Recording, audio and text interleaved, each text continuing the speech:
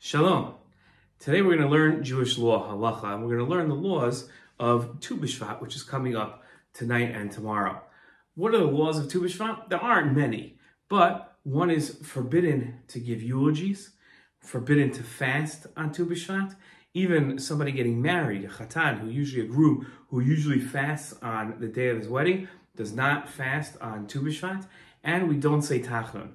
There's a debate about whether we say Tachnun today at Mincha, meaning on Erev Tu B'Shvat, the day before Tu B'Shvat. If we say Tachnun at Mincha, there's a debate, and different communities have different practices. The widespread practices is to skip Tachnun on Erev Tu B'Shvat, but each community does its own thing, and each person does their own thing in that community that they are, but it's important to follow the ways of whatever community you're in.